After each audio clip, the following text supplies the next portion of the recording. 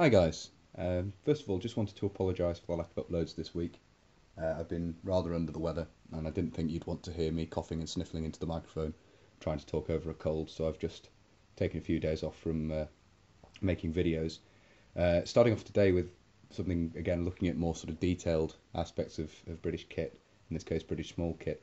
I'm going to be making videos of this nature to go with the sort of overviews of uniform similar to the Korean War 27 Brigade Korean War video I've already done. This then looks in more detail at the sort of the small kit, and this is being done in anticipation of doing a video on early war British sort of kit from uniform webbing and so on, similar as I've done with the Korean War video. So we're looking at an early war, late 30s, early 40s British Army Holdall. Now a lot of people call these wash rolls. The technical term is Holdall because you don't just carry wash kit items in them, although that's primarily what they're for. This is set up basically to display contents that would be typical of the early war period, from what I can work out, and I'll explain what the various bits are and how, they're not all listed. The fitting instructions for the 37 pattern web equipment does mention certain contents such as the laces and so on. But I'll go over, obviously not everything's prescribed. I'll go over what the various items are and where the information regarding them being carried comes from. So first of all, I'll start with the items carried in the loops. We'll go right to left just to keep it simple and talk about this pile of stuff over here in a minute. First of all, spare bootlaces carried in this side of the Holdall here. There's two laces in there, a pair for the ammunition boots, made of leather. You can see the sort of cross section there of them, square cross section, spare leather laces for the ammo boots. You then have toothpaste and a toothbrush, which is the toothpaste tube in this instance for reenacting purposes is a small tube of oil paint. Obviously picking up original toothpaste tubes from the period is not, well, it just doesn't, they don't really turn up. Unfortunately, I would like to get an original Colgate tube at some point for doing displays when they're indoors and you're not so worried about stuff getting damaged out and about. But this is ideal from the point of view of a good display item, just to show it's about the size of a period toothpaste tube, and the cap's the right sort of design as well. And then a reproduction bone handled toothbrush, which is you can pick these up. I'm various places. I think they're available on eBay.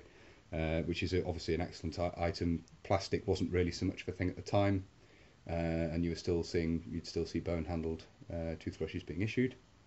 Next to that, we have an aluminium metal comb, and again, later in the war, you tend to see plastic. Indeed, mid-war, you begin to see plastic a lot more. This is just something I use for early war, and say, obviously, as the war went on, aluminium was a commodity, very much a necessary material for war production, and therefore the move over to plastic, not only the improvement in plastics, but that also led to the move to plastics to replace items like combs and things like this, as well as being used for toothbrushes. We've got an early, 30s, what I believe to be a 30s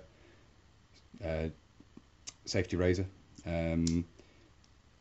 civilian made. Private purchase basically. I believe the issue razors at the very start of the war was still the straight razor, which had been issued in the Great War, as the cutthroat razor is colloquially known, or the slang term for it. And along with that, we have shaving soap in a stick, which can be picked up. These can be picked up at any good chemist. Palmolive still make shaving sticks, and I've just wrapped that in fresh foil, plain foil, for again just a display purpose, and it smells quite nice. Leaves the kit smelling quite nice. Spare razor blades, which are Gillette blue blades. These can be again picked up all over the place. eBay, various shows and things. You'll find these for sale. And a shaving brush. Now this is just a civilian. This is a modern copy, which is close to examples I've seen from the time. It's got a plastic handle, which would originally probably have been an early form of plastic or Bakelite or something like that, but it looks right for the period. It's included in the kit there. Then that's the little shaving kit there. Along with that you have a mirror, and this is a steel mirror in a little canvas wallet there, obviously necessary for shaving, and again these are still made today so they're not hard to pick up, and you can find originals with the wallets of various different designs, some in leather, some in canvas like this, and others also made in sort of the same sort of material you find yellow cloth dusters made out of, so you could easily sew up your own little cover for one like that. Underneath the razor we have a pair of nail scissors, and these actually have a little nail file on the blade as well, and these are presumably of the period. I don't know a date for them, but they're correct for the period. And the reason I carry these is that if you look at the kit laid out by Fusilier Payne late in the war, 1944, he has a pair of folding nail scissors in his Holdall, and also there's a lot of accounts, by inference, there's a lot of accounts from the First World War of chaps carrying nail scissors. Obviously your nails continue growing in the field, and it's going to get in the way if you can't hygienically trim them. Biting them isn't a good idea because your hands are going to be, not the cleanest sometimes. And so yeah, a pair of nail scissors are included by inference because they were carried later in the Second World War and also during the First, so it seems to make sense that you'd have a pair of those in your Holdall. Certainly something I would add to the issue equipment.